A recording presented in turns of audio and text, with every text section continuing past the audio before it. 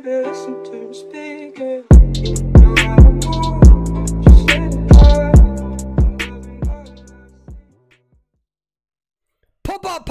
Pop, Perswayable. What's going on, everybody? Yeah, I'm trying this new video editing style, all right? And just because you see my face doesn't mean I'm gonna be any less appropriate.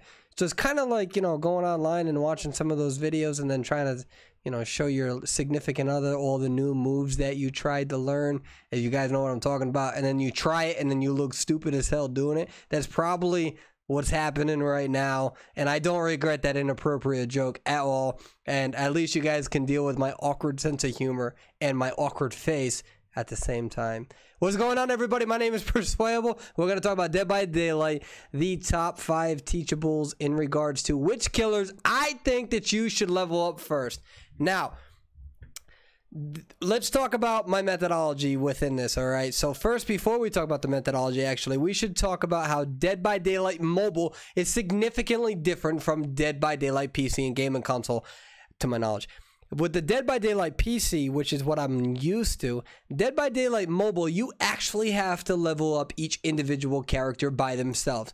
So what I mean by that is that on Dead by Daylight Mobile, you have to play each individual character in order to level them up. Whereas on Dead by Daylight PC, what you can do is you can take those blood points from one character, transfer them to another character's blood web, and essentially you can level up characters without even playing them. I think that that's always been a weakness of Dead by Daylight PC, in my opinion. So I'm kind of glad that Dead by Daylight Mobile is doing this. So, and kind of to wrap all that up, you have to level each individual character if you want to take those perks and transfer them over. If you don't know what I'm talking about, in Dead by Daylight Mobile, when you get a character to a certain level, you can take those perks and you can transfer them to other characters by random chance through leveling those characters up. We call those teachable perks. Now, when we try to quantify the characters in terms of 1 to 5, all right, in terms of which killer you should level up faster, you need to understand that that also means which characters are going to help you level up other characters a lot faster. So the way that I have used my methodology, now within science, when we talk about methodology, we also talk about limitations. So within this video, I will tell you this is how I did it. This is how I leveled up my characters and why I leveled up sequentially in this order. And you should know that my philosophy is to slow the game down before you worry about taking perks that help you kill survivors faster.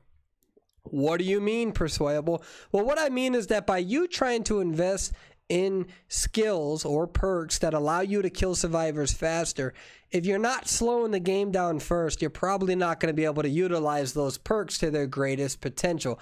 What does that mean? Well, let me give you an example. If you're going against bad survivors, it doesn't matter if you have good perks that help you kill them faster, because you're going to kill them anyways. If you go against good survivors, because you don't have enough experience, even if you have good perks that will take down the pallet faster or reduce your pallet stun, you're probably not going to kill them any faster because those survivors know how to play tricks. So my whole premise, the methodology of this, is that if you want to level up killers, you should level up the killers that are going to give you some tracking ability, slowing the game down, and over time you're going to get better at predicting these survivors, getting better at killing these survivors. And when you do so, that's when you can invest in some of these perks that will help you kill them faster or get to them faster. But if you don't know how to anti-loop, if you don't know how to moonwalk, if you don't know how to play mind games, none of those perks are going to help you against the best survivors. And again, against bad survivors, you probably don't need those perks anyway. So let's get into this and we'll talk about my limitations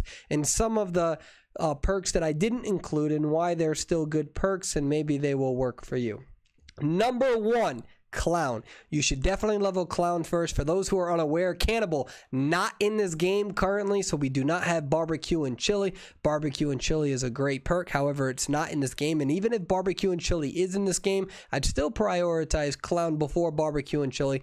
Clown has 2 good perks, but there's one that in particular is the reason why I am suggesting that you level up Clown first, and that is Pop Goes the Weasel. Pop Goes the Weasel is a phenomenal perk that gives you pressure in the early, mid, and late game potential where when you hook a survivor and you go to one of those generators, you can reduce that generator progress by 25%. It is super helpful. It'll allow you to slow the game down, because even if you're a good killer, if you go against better survivors, you need to slow the game down. Generator rush is a very real thing. I would recommend you trying to get this clown leveled up as soon as possible, especially when you first start the game. He's going to be difficult to use, but in reality, if you're going against survivors who are still learning the game, that's the best time to try to level up Clown. Clown actually, in my opinion, is way better on mobile than what he is on PC.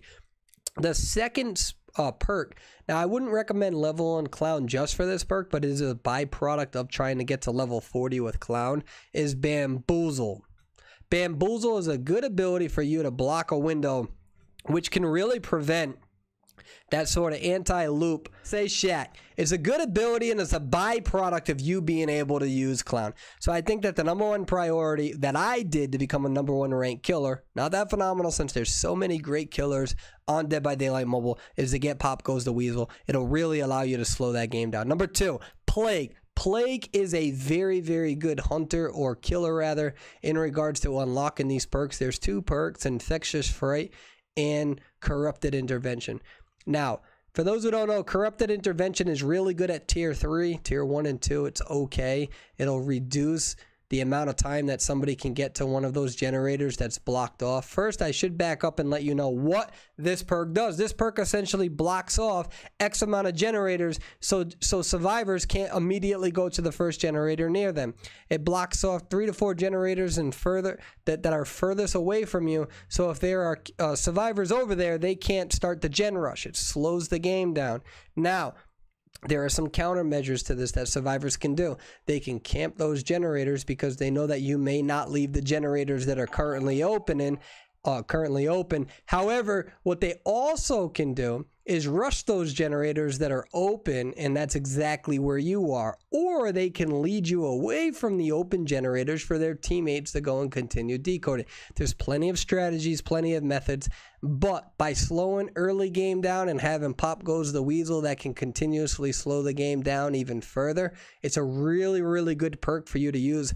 And now, Infectious Fright is a really good perk as well. However, you should know that it currently does not work on mobile. It is a broken perk that they have to fix.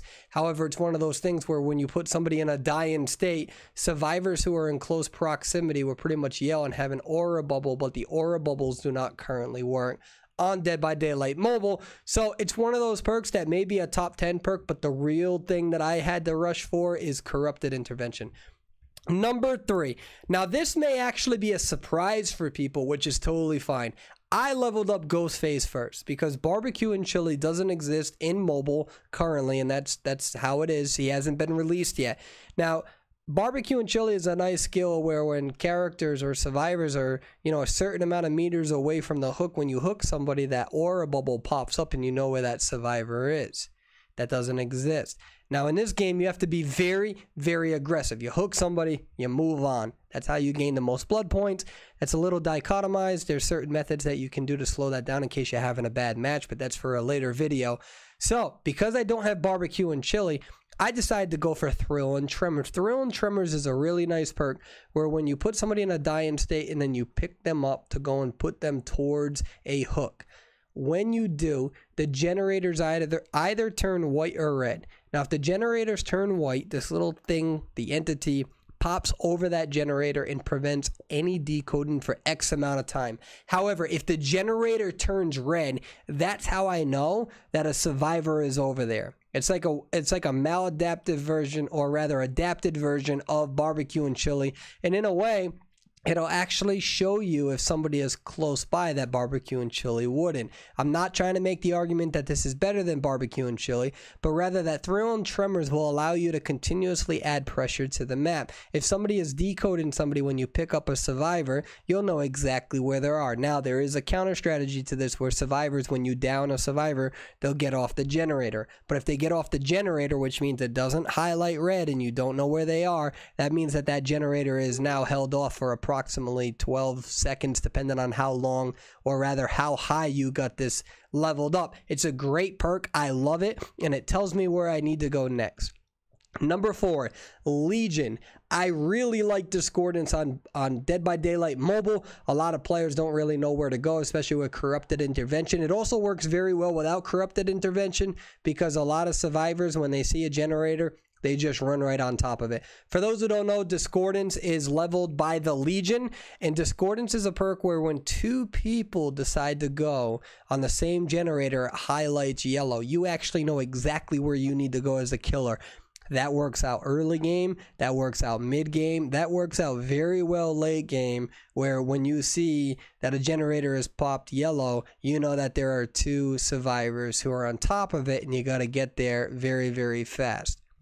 Number 5, this will be the most controversial one, and the reason being so is because it is number 5, and there's a few variations of this, but I personally recommend save the best for last. I just talked about the importance of making sure that you have these killers who are leveled up in proximity to what is most important, what's most important to help you in regards to tracking and being able to slow the game down. Save the best for last is one of those skills that actually will help you kill the survivors a little faster. And that is essentially, in the beginning of the match, there's an obsession. And as long as you're hitting characters who are not the obsession, you gain tokens. And as you increase those tokens, you increase your attack recovery rate upon a successful hit. That's very important because if you can get this maxed out, when you hit a character and you have it maxed out with 8 tokens, your attack recovery is super fast and you can follow up with it. Now, I really like this perk. I personally also use Bamboozle, which is part of Clown, but that is not something that everybody uses. So I would like to talk about, so we just talked about why I leveled these in the way that I did and why I went from Clown, Plague, Ghostface, Legion, and then I went to Michael Myers or the Shape. However, we should talk about some of the other ones that other players recommend. I'm going to tell you why they recommend them, and then I'm going to tell you why I disagree with that.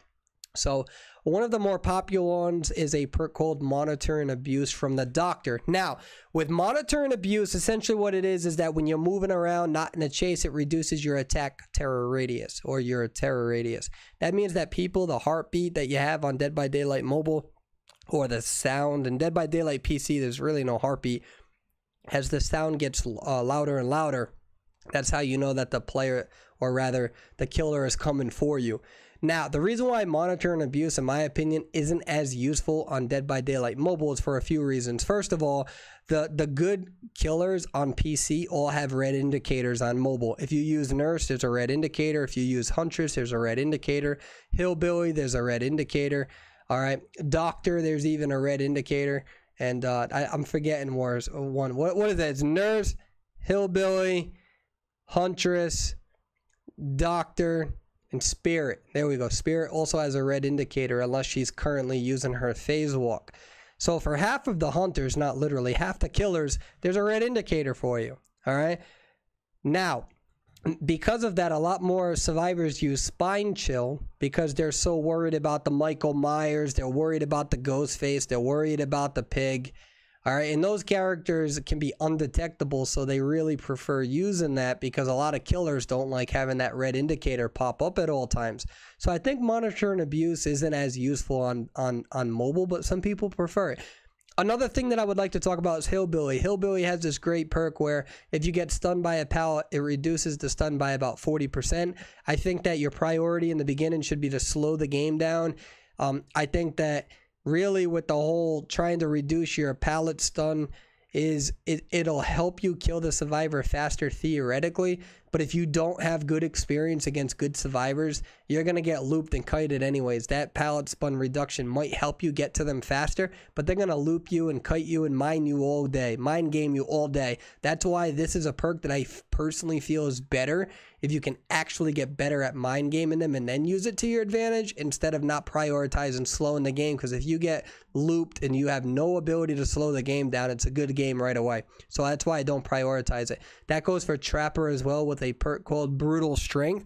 Your ability to take down a pallet 10, 15, 20% faster for the same reasons. I also still prefer Bamboozle, but that's only my bias. Another perk I'd like to talk about is the Nurse's Call-In. I think this is actually better than what it used to be, but it used to be better than that. Kind of weird, right? A nurse's calling is a perk from the nurse where if anyone is healing within 24 to 28 to 20 meters, depending on how high you have it leveled up, you can see them. You can see them on the map. Now, the problem with this is that everybody used to use self-care back in the day. You could heal up really, really fast with self-care. However, self-care got nerfed. So people stopped using self-care, and then what they would do is they would rely on other players to heal them. Well, in Dead by Daylight Mobile, a lot of players are still catching up to that. So some people are just not being healed correctly. Now, so at one point, a nurse's colon wasn't as good as what it used to be because not everybody used to have self-care like they used to. However, now that the generators have, so the toolbox rather has been nerfed. And the toolbox used to be used a lot because when you play with randoms, you never know if they're going to decode. So people would at least bring a toolbox, and that would help them really decode a lot faster. However, the toolboxes have recently been nerfed. So there's such little charges that a lot of people don't carry toolboxes like they used to unless they have that red add-on attachment mechanical tool. That means that now more people are using the med kit, which means that a nurse's calling is actually having a comeback because people are healing themselves more now than what they did before that sort of nerf.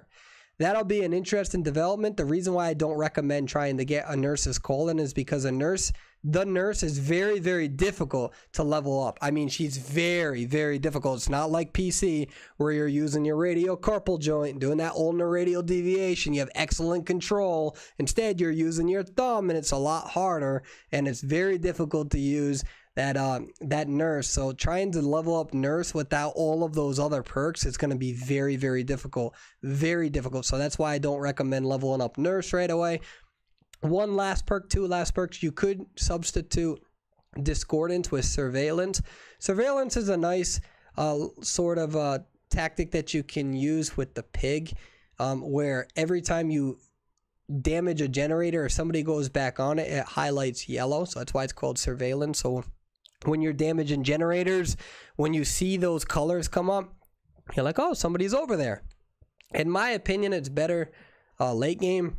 What I like about discordance instead, though, however, is that discordance will really prevent that anti-gen rush from the beginning of the match, whereas surveillance requires you to actually be able to locate and dismantle that generator or to damage it, which to a degree is a lot of luck involved. So that's why I don't prefer surveillance. And so this is the list that I recommend. Again, Clown, Plague, Ghostface, Legion, and then Michael Myers to help you a little bit with that attack recovery, because by then you have already leveled up 4 hunters, or rather killers, and that's going to help you be able to have some experience predicting these survivors. I don't recommend doing these sort of perks that allow you to kill survivors quicker. Again, in the early phases, you're going against bad survivors who are still trying to learn. I shouldn't say bad, they're just trying to learn the maps and stuff, which is perfectly fine. And you're not really going to be able to utilize those perks.